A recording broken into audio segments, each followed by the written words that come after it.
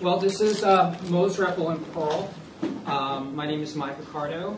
I am a Perl developer in South Florida, software developer.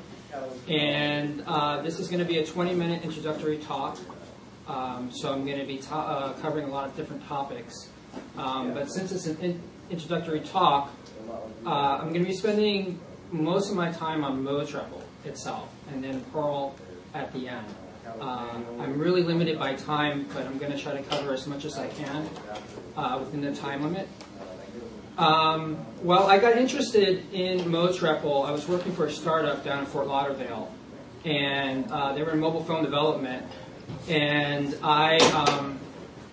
they were doing screen scraping, where they were mobilizing websites on the fly.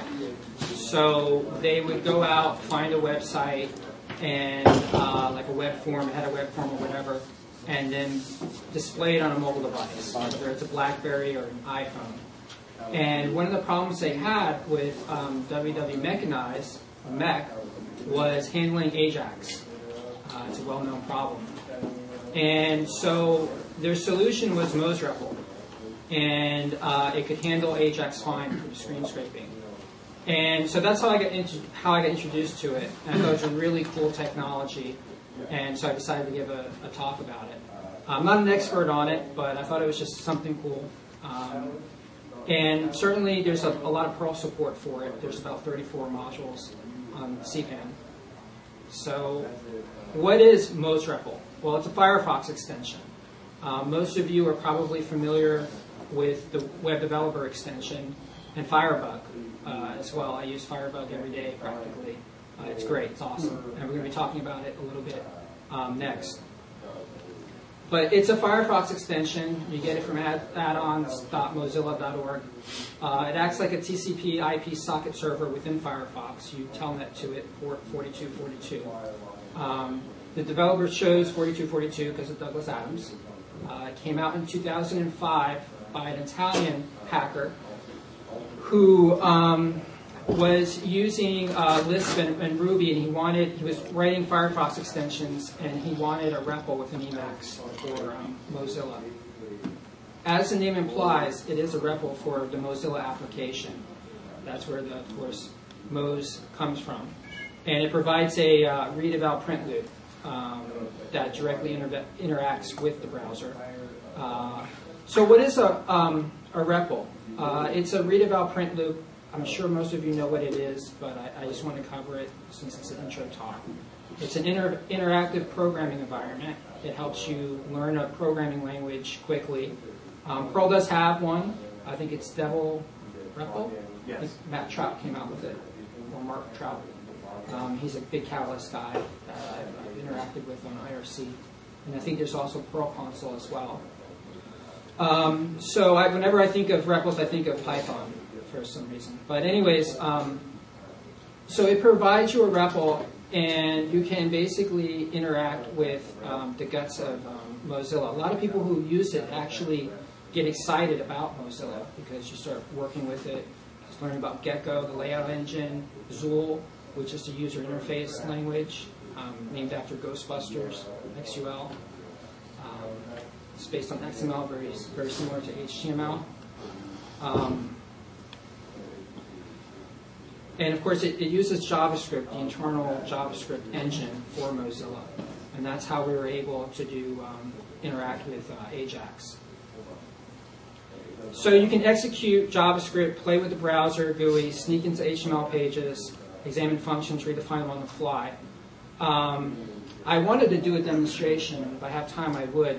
Basically, after you get the add-on, okay, you don't have to just use it for Firefox. You can use it for any Mozilla application, Thunderbird, Songbird, there are instructions on how to do it. But with Firefox, you just go down there, you add it, and then you start it, okay? There's a menu, and then you telnet to port 4242. And then you're presented with a prompt. And then it's just basically, it's a REPL prompt that I'm sure most of you are familiar with. And from there, you can execute JavaScript. You can do like document.title equals whatever, do alerts, and then you can basically, you're presented with three different environments. The Chrome browser, which is not the web page, but the actual browser window, okay, that lives outside the content area of the web page. You start there, and you can basically manipulate elements from there. And then from there, you can interact with the actual content area of the web page, okay, using JavaScript.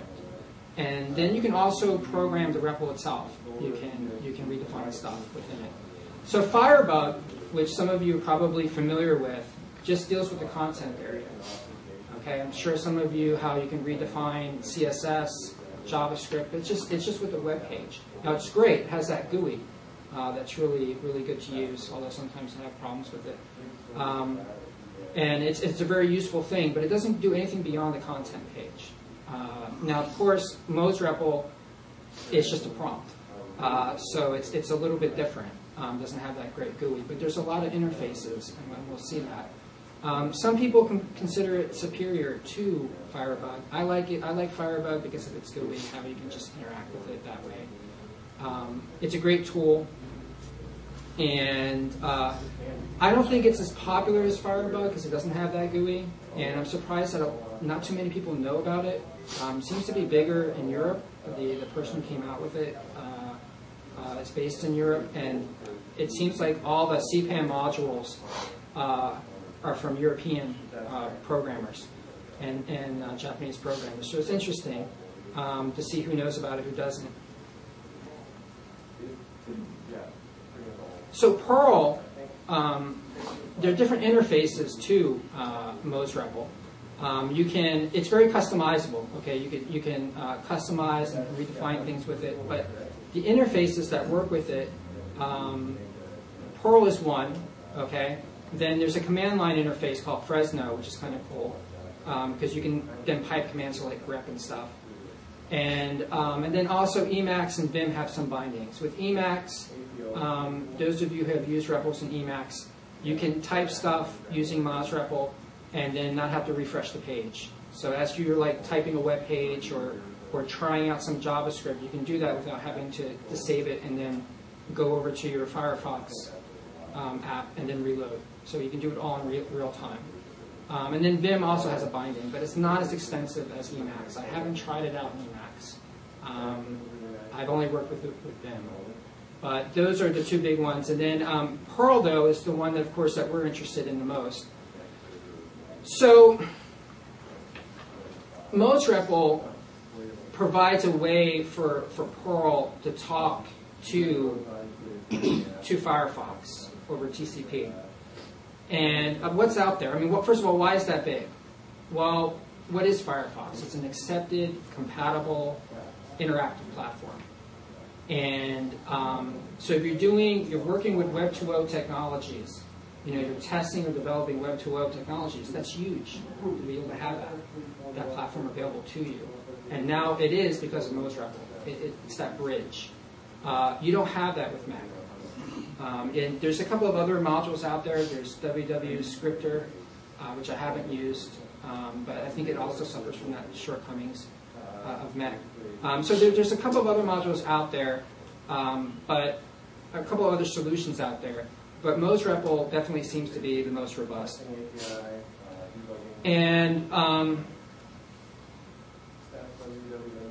so, of course, since Perl can now talk to Firefox, that brings into CPAN, that brings into the equation CPAN and what else you can do with Perl. Perl, of course, is ideal for web-related tasks, scraping, all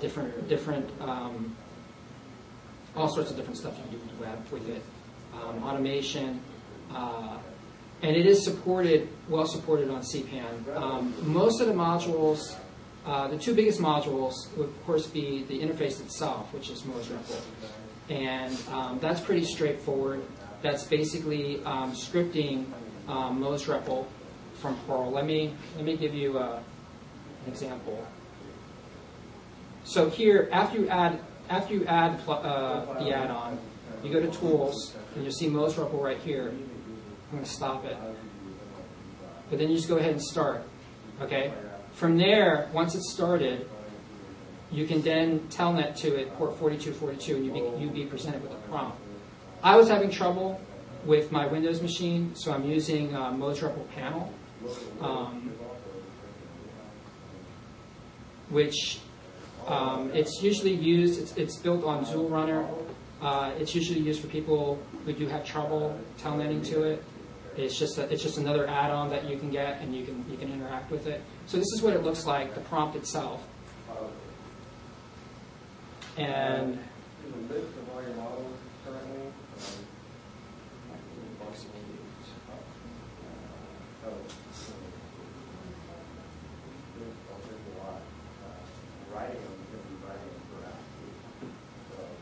some commands. The REPL commands are prefaced with REPL.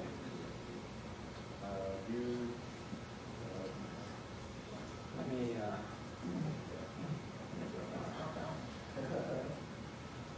Can you make the fonts a little bigger by chance?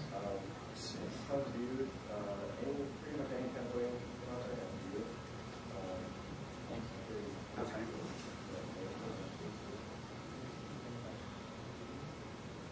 I think it's because I have two open, that's why. Okay.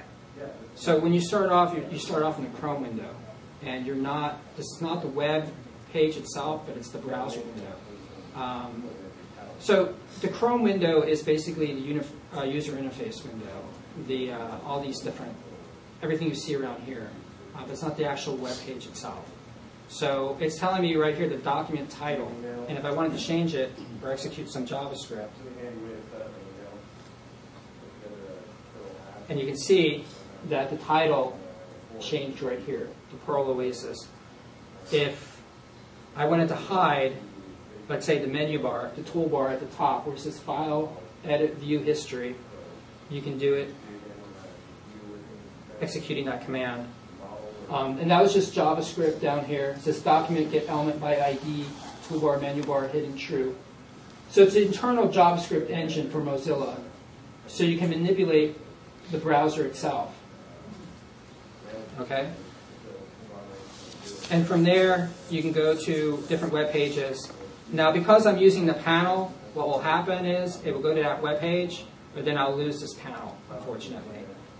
And that's just a shortcoming. But you can execute JavaScript and stuff.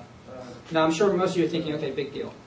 Okay, but when you interact with it with Perl, you don't have to go through the prompt. You can basically script it. And then when you interact, once you're able to work with Firefox itself, you can then automate the browser. So probably the most interesting module out there for it is www Mechanized Firefox, okay, which basically you use Firefox as you would Mechanize. And it's, to me, the most interesting module out there on CPAN using Moz REPL. And really it's worthy of talking in and of itself. And unfortunately I don't have enough time, but basically just think of Selenium, those of you who have used Selenium. It's basically just like Selenium. You're basically automating the web browser. You can control remote Firefox sessions. Okay, you have to be using X, by the way. If you're on a Unix-based system, you have to have a Unix session. But it basically, you're basically automating Firefox. You can send clicks, key presses. It opens up a lot of different things that you can do. It's really, you can do crazy things with it. You can take screenshots. You can automate download dialogues. You can do a lot of different type of file conversions with it. So it's a really cool module on CPAN. There's a lot of extensive documentation on it. It's pretty popular right now. I don't have enough time to cover everything about it, but I would advise you to look at it. So that's it's great for development. It's a great development tool to have. Moz REPL Remote Object, which is part of Mechanized Firefox, basically allows you to use JavaScript objects as Perl objects, which is important for Mechanized Firefox. This module basically extends Mech. And so that's probably, again, that's the module that I find the most interesting. and it's the most powerful thing out there. And of course, it does use Moz REPL, the Moz REPL interface. This interface right here is very straightforward, okay, and how to use it. The documentation is just basically Moz REPL, and it just allows you to use Moz REPL from Perl. So in conclusion, Moz REPL provides you a clean way to interact with Firefox. And of course, Perl and Moz REPL are a very powerful combination. And that is it. I really wish I could have gone more into mechanized Firefox. But I just wanted to give you a pretty broad overview about what Moz REPL is and what you can do with it currently. Questions? I was just wondering, can you reach into the state of an existing open window, or does it only work to like preview windows? Yes, you can go into the state of an existing window. There are also there's a lot of modules out there. You can look into, for example, cookies on a current instance of Firefox. You can send cookies back and forth. You can also get into browser internals too, of course. It opens up the Mozilla application to you. Neat. Yeah, it's neat. It's a neat piece of software. Any other questions? Have you done for like doing wherever it's looking at the contents of the page? Do you know offhand if you can tell the visibility of an element by chance? It's kind of a weird. Oh, sure. You can look at the CSS. So you can look at the CSS level at least. Yes, it gives you the DOM, and you can look and see if it's supported. How do you use this every day? And do you use it at work every day, or how do you normally use it? What specifically are you testing? I don't use it every day. It was actually, I used it at a job for a startup that got acquired. And we were using it to interact with websites because Mech couldn't scrape Ajax. It was having trouble with Ajax, and Moz REPL was able to handle it. And what we had is we had a Firefox form, but we were using Firefox as the model in the MVC platform. We didn't have like a relational database. We basically had a bunch of Firefox sessions, and that was our model. And then from there, we were screen scraping and then taking that data and mobilizing it from mobile platforms. After that company was acquired, I started working in another job doing a lot of getting into Firebug a lot, seeing how much fun that is. But I really didn't forget about Moz REPL. And it's something that I just felt I wanted to share with others and talk about. But currently, I don't use it. I don't use it every day. I think a lot of people. I'm not a big Emacs user, and there's really good integration with Emacs and Moz REPL, and how you can just like test stuff out without having to reload the browser, that sort of stuff. It really speeds up development for people using Emacs. But currently, I don't use it every day. So I used it a few years back before Selenium would do screenshots for beyond your display. So you would take a picture of the full page and some of the top of the screen. So for frame grabber, whatever, there's a plugin for that. We were driving Selenium scripts in Perl, and then we'd go into Moz REPL to take the screenshots that way. So it allows you to expand the entire screenshot. Mm-hmm. Yeah, so your screen is bigger than what you see, and you want the whole thing because you don't want to Photoshop. Okay. So there was a plugin for that. I think Selenium does it natively now, but it didn't at the time. So we were using the two together. That was really nice. Can you simulate mouse movement as well? Yes, you can simulate mouse movement. You can simulate key presses. You can send key presses, send mouse clicks with it. It's a very powerful tool. I would point everyone to www.mechanized Firefox if you want to get started with it from Perl. And you can see some of the crazy stuff you can do with it. Anything else? Anyone else? There's automation tasks, that would be cool. For automating tasks. Right. That includes Ajax and things that you can't really do easily with mechanized, normal mechanized. It's like Selenium in a sense. I mean, if you're really good with Perl, though, I mean, Selenium is usually used for people who don't program you can use it with people who don't know a programming language. But it sort of mirrors what you would see on here quite well. All right, well, thank you.